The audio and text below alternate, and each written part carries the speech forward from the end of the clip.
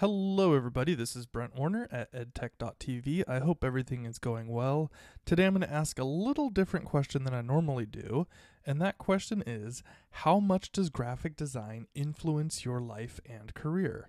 The reason that I asked this, and I think it's a little different than normal, is because this is a question that has probably changed quite a bit over the years, and we didn't used to think about this very much. But now we're kind of living in this modern society where graphic design is pretty important on all aspects. And, for another conversation another time, I would blame or credit Apple for being responsible for that. But the point is, a lot of people are expected to make graphics, whether it be for their school social media accounts or for their own blogs or whatever it is that they're doing. And a lot of us have these expectations that things have to look at least decent, not necessarily perfect, but we got to make things look at least decent. And so we're at a point now where a lot of us are not artists, but we're kind of saying, well, we have to make these things look good. So today I'm going to share a resource for teachers and for students that can be used to make our design look a little bit cleaner, clearer, and easier to jump around with. That is Canva. If you have never used Canva before, I'm about to introduce it to you. Canva is a great online resource. It's not totally free, but it's free.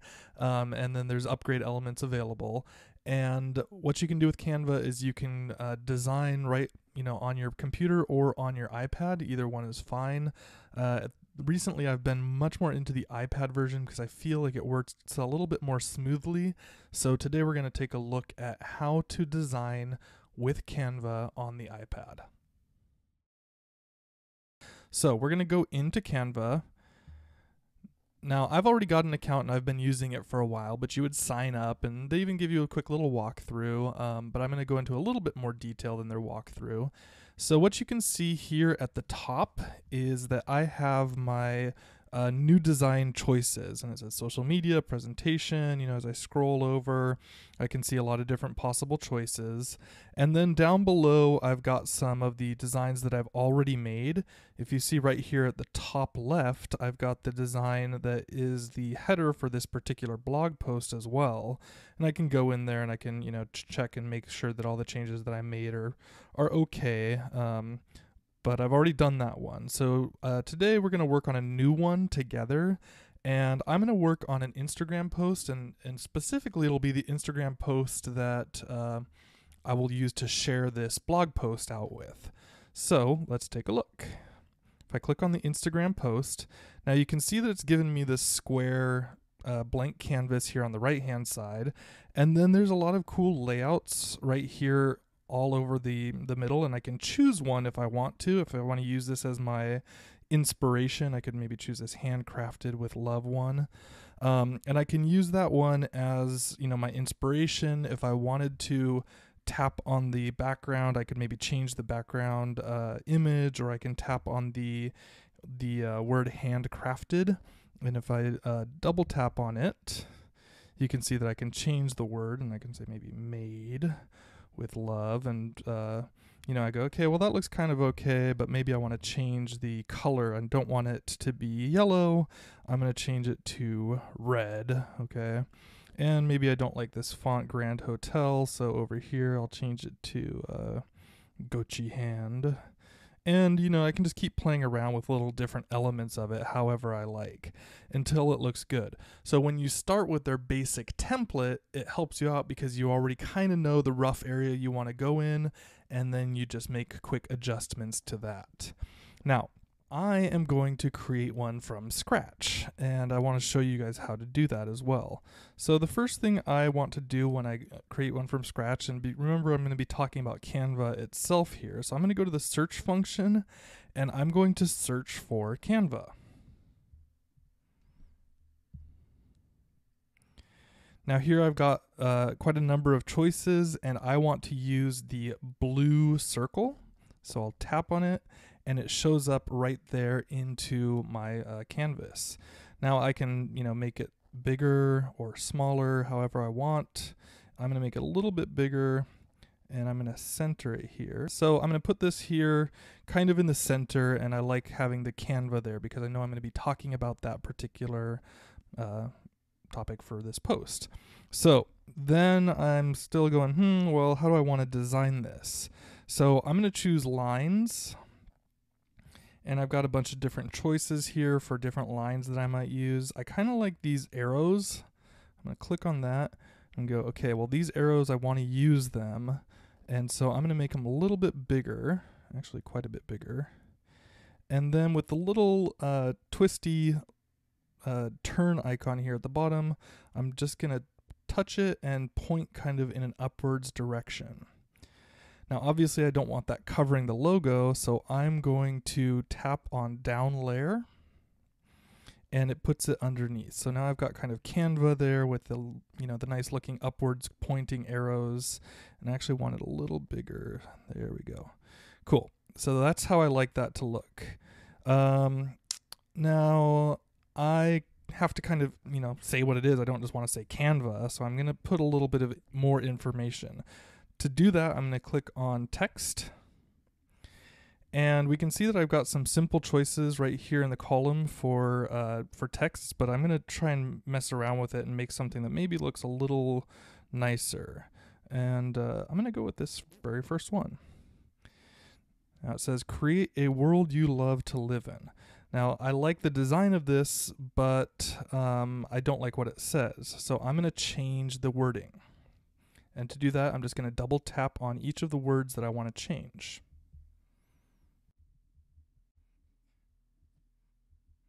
I don't want it in small letters, so I'm going to make it all caps. So now I can say I designed this graphic using, and then I know that Canva is underneath there, so I'm going to just tap on this one more time. The whole image is selected, and I'm going to shrink it down. So now it says I designed this graphic using, if I put it right here, now it looks a little better, but it doesn't look quite right, does it? Because using is showing up on top. So what I'm going to do is I'm going to click on the arrows and slide that down. I'm going to click on the Canva itself and slide it down a bit. And I'm going to make sure that I have this image centered. So that looks kind of cool. I think I want to maybe move it over to the side. I can play around with it. Move this back up a bit. I like having the Canva centered, so maybe that's a little better choice for me. Now, I also kind of feel like the background is lacking. It's a little bit just too white for me, and so I'm going to go back to search, and I'm going to choose from their possible choices. They have all their lines options, but I kind of want something that's technology related because that's what this is about. It's education and technology. And I can choose from all these different, free options here. And I like this old floppy disk. So I'm going to click on that one and it shows up. Now, of course, it looks strange, right? Because it's covering everything up and it doesn't quite look like it matches with everything. So the first thing I'm going to do is click on the white. I'm going to change it to black. So that looks better to me, okay? So I want that image there, but I don't want it to look strange, and so I'm going to change it. I'm going to put it down to the very bottom, and I'm just going to click on down layer to do that. So now I'm going to make it full size, just pulling and dragging with it. And that looks okay. That looks a little better, but it's a little too strong now. So let me click on this little graph area that is transparency, and I can bring the transparency level of that way down. So it just looks like a texture now, and that's much better for me. But it looks strange to me because it's upside down, so I'm going to do the little flipperoo. We're getting closer.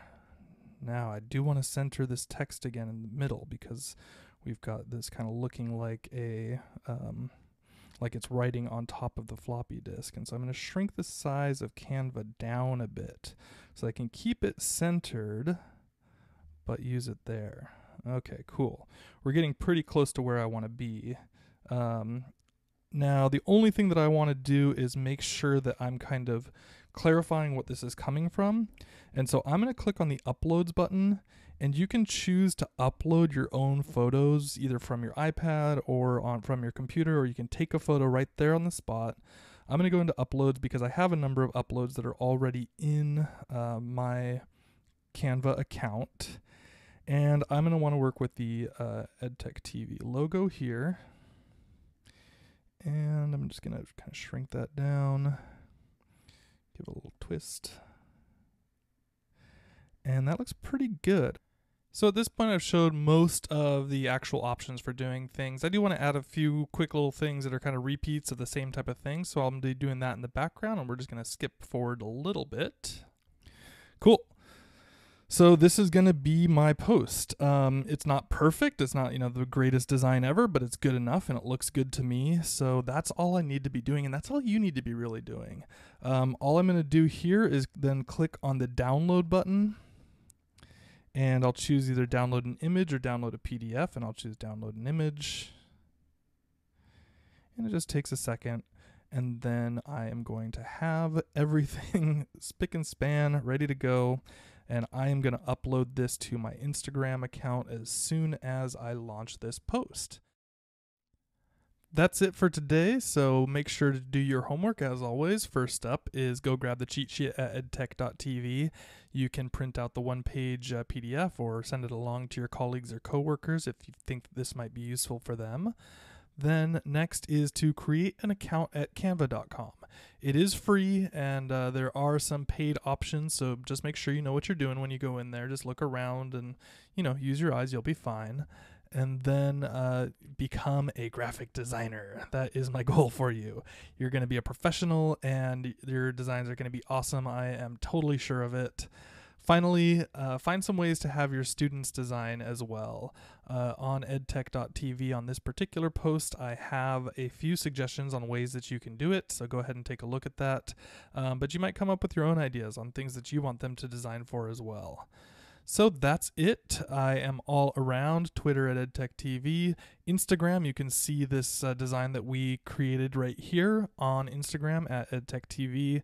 Also YouTube and Facebook. I'd love it if you follow me anywhere that you are. And I look forward to talking to you guys next time. Hope all is well, and goodbye for now.